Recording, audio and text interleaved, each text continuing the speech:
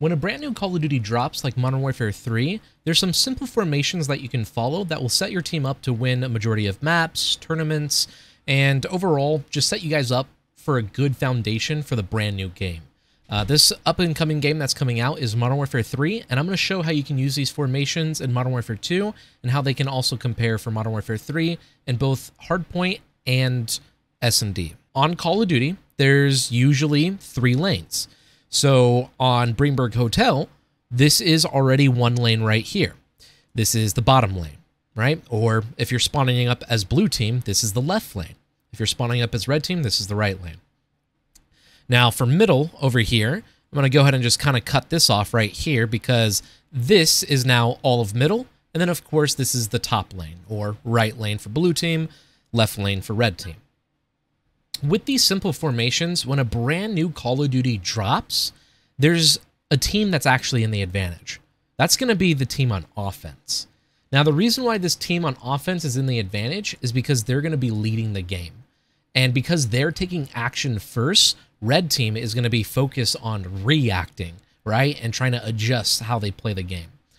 So for this offense team, the first thing that they can simply do is say, all right, guys, it's offense. Let's do a 2-2-2 spread, right? Or a 2-0-2 spread, which means let's have 2 of our teammates go towards the left lane and 2 of our other teammates go towards the right lane. And the whole purpose of this is we're getting control of one lane over here to see if we can find any targets. And that's the exact same thing happening over here for A, where these guys are working together, right? The AR is probably looking for some shots while the submachine gun player is, trying to cover his back. Or maybe this AR player sees that there's an opening and no one's pushed up on this left lane. So the sub player pushes up and then he calls out to his teammates, yo, guys, no one's at A. And these 2 guys just wrap back towards A, get bombed down, GG's, right? We've seen several teams do that, such as Atlanta, we've seen Atlanta FaZe do that. We've also seen LA Thieves do that, especially when you go through the tier 3 setups. So that is what a 2-2 would look like. And now another thing you could do in the next round is like, holy crap, they didn't have anyone at A. Let's do a 1-3 setup, right? Or a 1-0-3 setup, which is you're going to have 1 player go towards this left lane, and then the 3 other players are going to go towards B.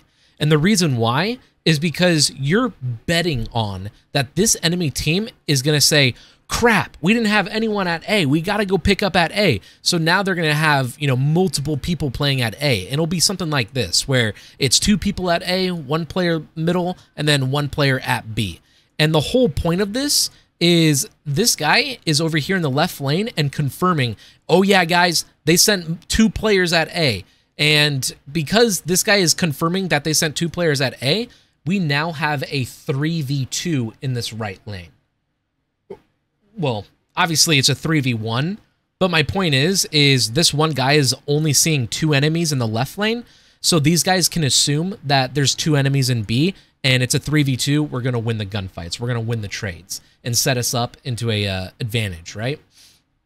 So that is how offense in S&D can get you winning a lot of your S&Ds right when the game drops. It's just calling these formations, having players on the chessboard just run around and outsmart the opponent, right? Have the right amount of players in the right spot compared to the enemies.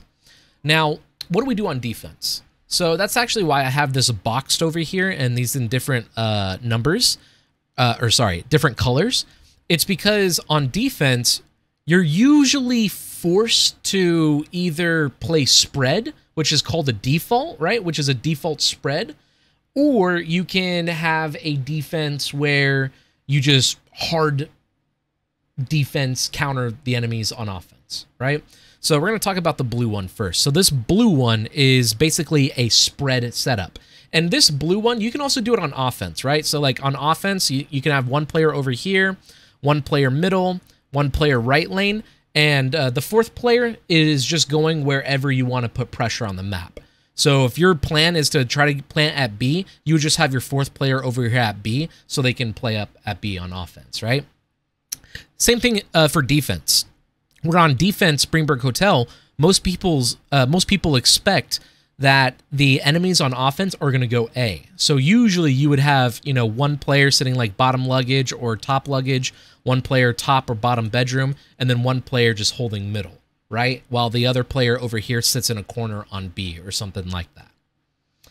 And these spread setups is basically just playing off of contact and just adapting. Kind of like in basketball, where you just got to adapt to the play that's happening. So like when this player is over here, he understands that he's alone at B and he has 0 teammates to help him. So because he has 0 teammates to help him, he has to play it, you know, Creddy-like, which all that means is just sit in a corner, right? So if he sits in this corner right here, when these guys fly in, he can at least guarantee 1 kill. And if he gets traded out, then that's fine because now we're still left in a 3v3 scenario. But if you understand that the enemies love playing A a lot, this is where, you know, these 3 players are playing at A and your team is, oh, shoot, guys, they just keep going A nonstop. Let's just hard counter them, where you can do a play where it's like, you know, 4 middle or something like that. Well, I wouldn't say go 4 middle. Instead, I would say a hard counter would be like 2 going middle and 2 going A. So what I mean by that is, actually, no, here's a better hard counter. A better hard counter would be no one in the left lane, 3 people middle, and then 1 person in the right lane. And what this would look like is maybe you have a sniper top luggage or a sniper bottom luggage, just, you know, being a nuisance, taking shots at these guys over here. And then you have 1 AR player sitting middle, holding all of this middle, and then 2 sub players are pushing up L desk and flying at these guys at P4 or double desk. And like that's a hard counter play on defense, where it's, guys, they just keep going A over and over again. Let's hard counter them by sending all 4 of us at A. Or, hey, let's have, you know, 1 player in the right lane and 3 players push up middle and just get aggressive on defense. So those are the formations that you're going to find a lot in S&D. And these help a lot also as well in Control. Because Control is basically played the same way as S&D. You just have more room for mistakes, right? Or actually more room for risk. You don't want to make mistakes, but you definitely want to go for risk, right? So this helps a lot in Control and S&D. Again, same thing in Control, where it's like, guys, we want to go A on Ella Silo. So if we want to go A on Ella Silo, it would be, guys, let's do a 3-1, right? So we're on offense. Let's do this 3-1 hit right here.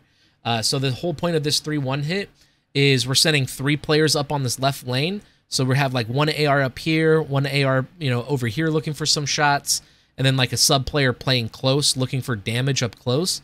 And then we're going to have 1 player middle just like waiting for the flank, right? Because these enemies usually always like to push up middle and try to flank us on our side. So this is why we would have that 1 player middle. And then once this 1 player middle gets that kill middle, he can then, you know, push up and flank their side, or he can just stack on A. And these formations, again, still help you in Control, just how they help you in S&D. Now, let's talk about hardpoint formations, because this is where these still work for hardpoint, but there's some slight differences when it comes to like an actual setup on defense where you have full control of the map and everything, right? So let's say we're playing hardpoint, and playing hardpoint, we understand that we're blue team, right? So we're blue team, and the enemies are rotated for P3.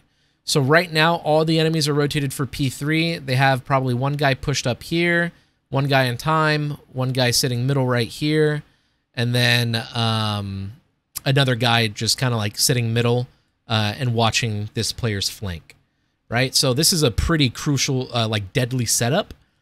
And this is where, like, on the first set of rotations, you probably die to this setup, right? Because you guys are probably thinking, guys, the hard point is at P3, so let's do a 2-2, middle and left lane. So 2 of you guys go left lane, and 2 of you guys go middle, because your goal is to flip spawns, right? But boom, you run into this AR player, he just wipes you guys out middle, and then this AR player wipes you guys out at P6.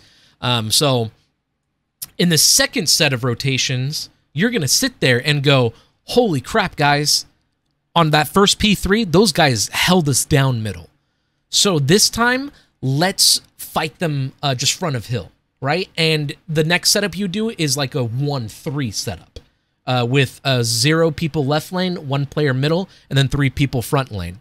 And the reason why is because when you guys are getting ready to push towards this right lane, this 1 player middle can just be a nuisance and shoot at these 2 other AR players. And these 2 AR players are going to be so focused on this one guy that, hey, once again, we have a 3v2 front of hill. So boom, we fly up, we win that trade, boom, we fly into hill, we win these trades, boom. Now we have full control of the hard point, and we wasted these guys' times just because we made the right formation call to break hard point, right? So just to rephrase that again, on the first set of rotations, we think, hey, 3-1 is a good hit. Let's do it. We end up dying to them. We know their setup. So now we just say, hey, let's do a 1 middle, 3 right lane. And just by doing that simple fix mid-game, you're going to win that hard point for the brand new game that comes out. Let's look at P2 right here. A better line setup would actually be something like this, where number 1 and number 2 are AR players holding crosses. 1 player is anchoring, holding middle, and then 1 player is sitting up here in the right lane, holding the right lane. The reason why this is called like a line formation is just because it literally creates a line. And then, like, let's say we're rotating for P3, right? So we're rotating for P3, and we got like 4 dead. So let's say we got 4 dead, and we're rotating for P3. This is where you would have this player pushing out middle. This guy would soak up the rest of time. This guy would push out left lane, and this guy would push out right lane. And as you guys can see, again, we still have this line going throughout this map. And then I'm sure, as you can guess it, the whole point of this line formation is we're all going to meet up over here, and we can play off of each other's trades. So it'd be like, this guy's like, oh, shoot, I got 2 of them fighting me. I'm playing my life. I'm one shot. And that allows these 2 players to, like, you know, work together and flank while this guy plays his life. That's all a line formation really does. Everyone kind of already naturally does this. It's just now that you're aware of it, you can, you know, visualize it and, like, put it a part of your own gameplay. Now, another formation is a triangle formation, which is typically used for like a post plant or for a tight setup. And what I mean for a tight setup is, like, again, we can use the P2 example, where this is a super tight setup for P2. And the whole point of it, we have a triangle. This guy helps this guy. These 2 guys can help each other, and just like that. If the enemies try to go in the middle of this triangle, they're dead. Another example I can show is over here at P5, where, like, let's say we're rotating for P5 and we're pushing up through this side so we know we're safe. You can definitely get 1 player to, like, lay down right here to hold his front. You can have 1 player right here to, yeah, you can have 1 player right here to, like, look over him. And then your 3rd player could basically be watching, like, the flank or something like this. Something like that. This isn't a good setup, but you can see the triangle. Yeah, and the whole point of this triangle is, like, this guy, the second that he shoots enemies pushing out of this door, he calls out, yo, 2 of them push red, and then this guy can pick this up and kill these 2 guys over here. And then once he kills these 2 guys, he goes back to watching over flowers. And the whole point of this guy is, if one of the enemies try to flank us through freezer, this guy's here to pick it up.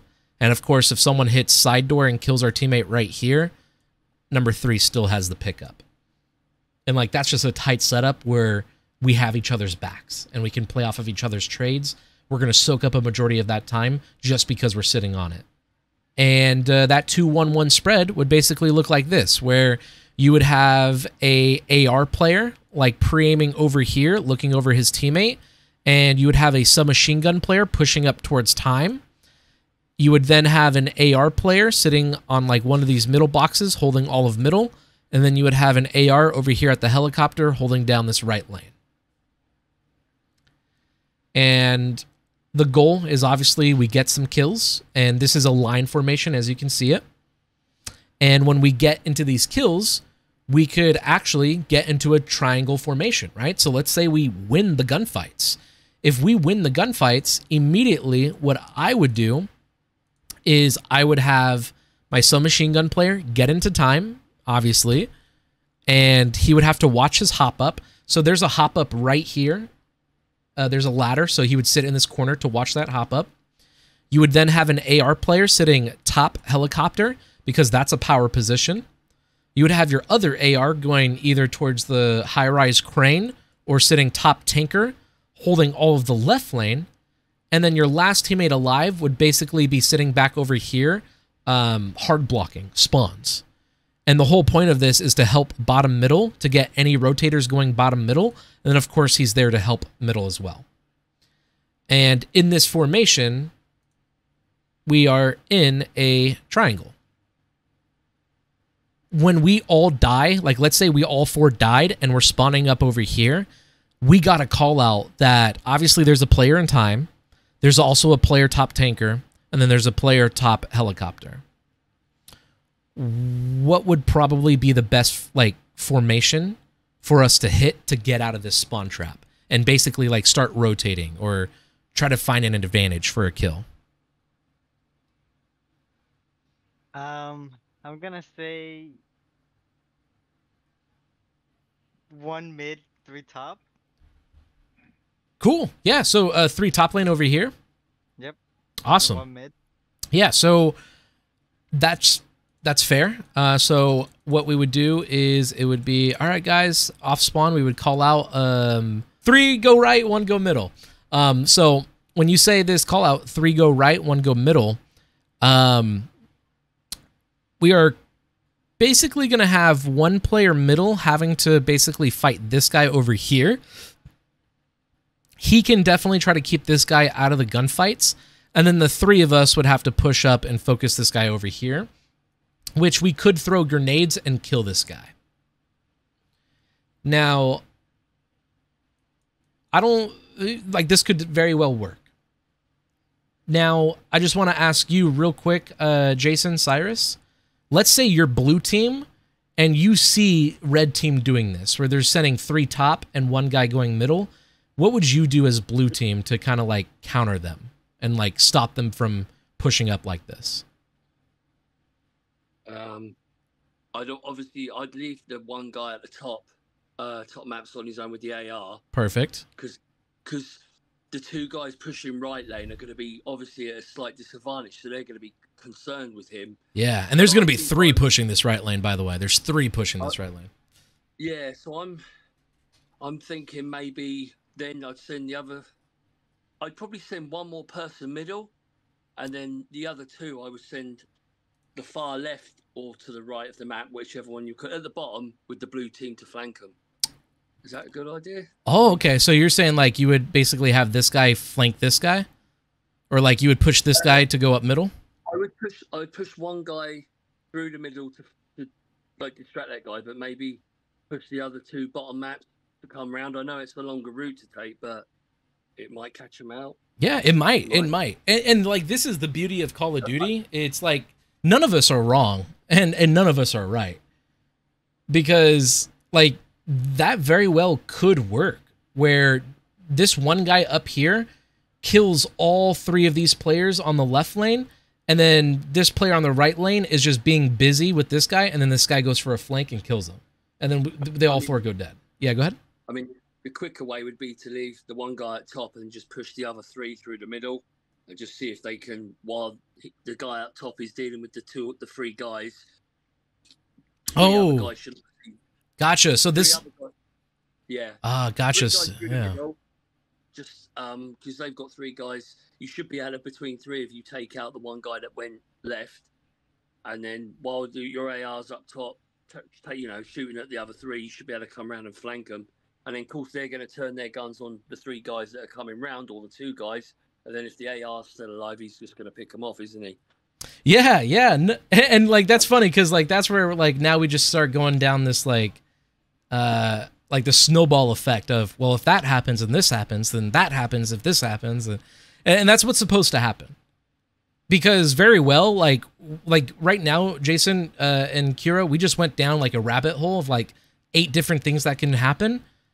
But in Call of Duty, what might happen is these 3 guys kill this guy easily, and then they all 3 just push through. Now they flip spawns. Now they have spawns for P2.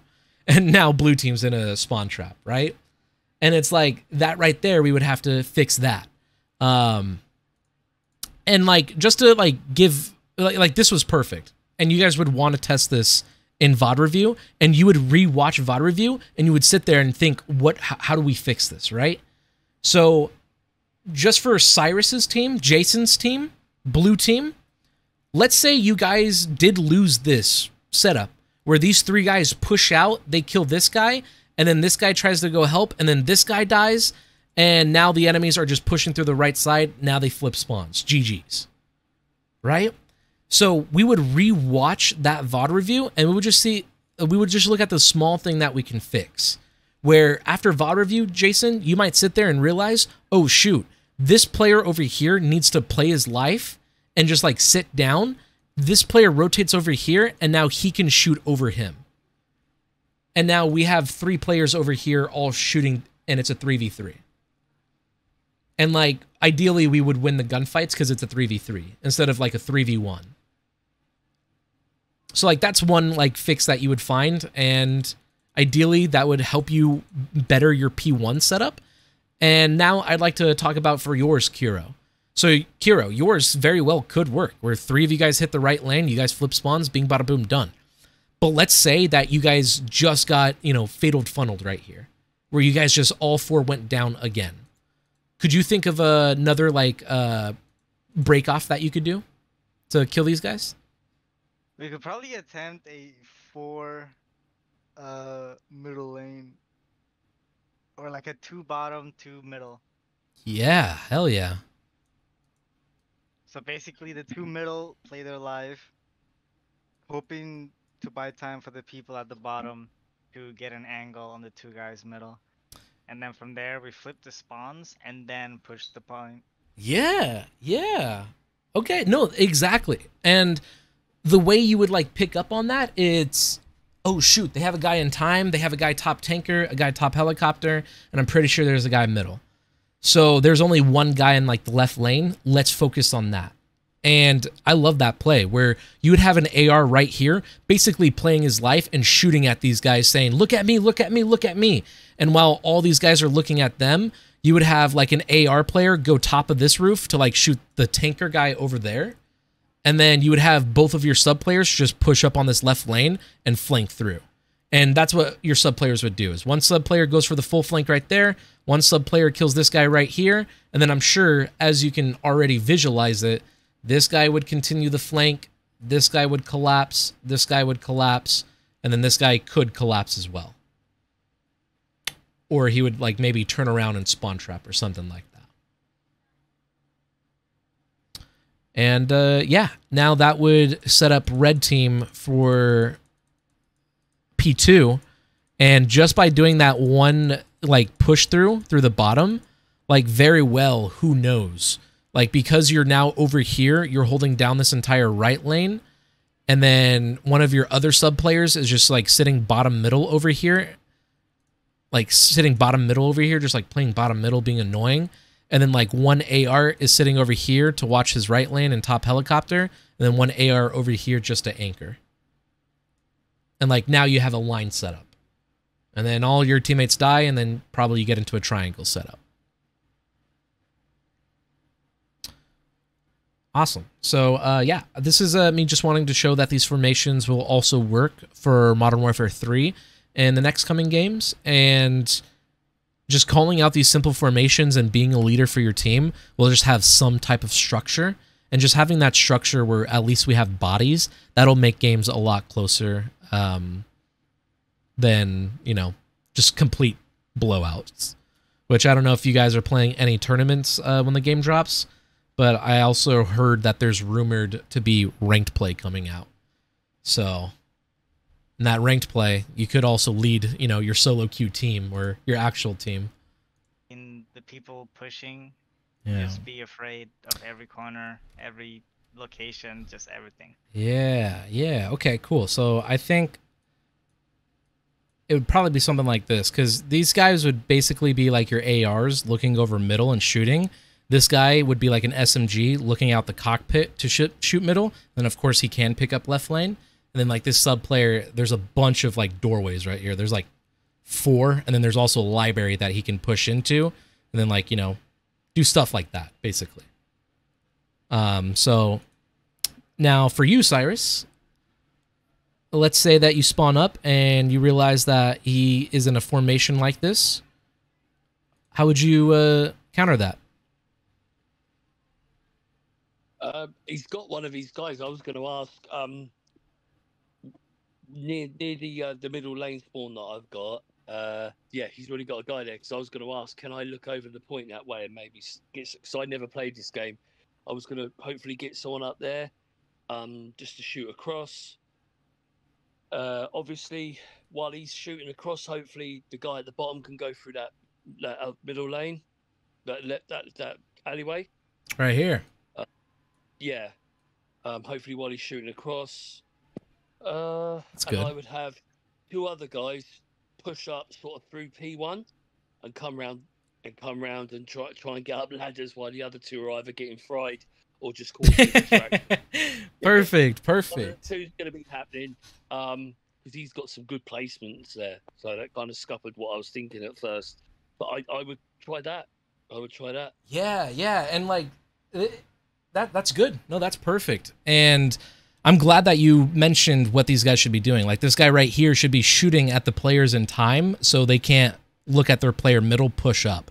And like, you know, in a perfect world, this player middle can push up and like get inside of time, right? Or like play close or something like that. I will definitely say though that would like leave this guy in a power position, but you haven't played this map before, so I don't blame you. Basically, this guy can sit in a head glitch and watch across. Yeah, which again, that's probably why this may not be a competitive map. Who knows? But I am happy that you picked up on the, hey, let's flank the left lane. Because that's the whole point of today, is just like talking about this formation where basically off spawn, you're doing a 2 go left, 2 go middle, and we're not going to send anyone in the right lane. And then of course the same thing's going to happen where Kuro, you're going to VOD review and you're going to figure out how do we counter this, right? And the way you counter it, maybe this guy is a AR player instead of a sub player, right? So we pull out a third AR. And because we pull out the third AR, he can sit on this head glitch and go back and forth between middle and the P1 push through. And then obviously Cyrus, Jason, you're going to run into an issue where he counters you, and then you're going to have to counter him. And you're going to think of a whole new different break, or maybe not even think of a different break. You might just simply say, all right, instead of sending 2 on the left lane now, since he has that one guy over there, let's just send 2 on the right lane now. And like we flank through the right or something. But yeah, that was the class for today. Just going over formations and kind of having a little bit fun with the future maps. Just take a look at them and kind of just get our brain juices flowing. But that'll end our class right there. Do we have any other final questions? Anything?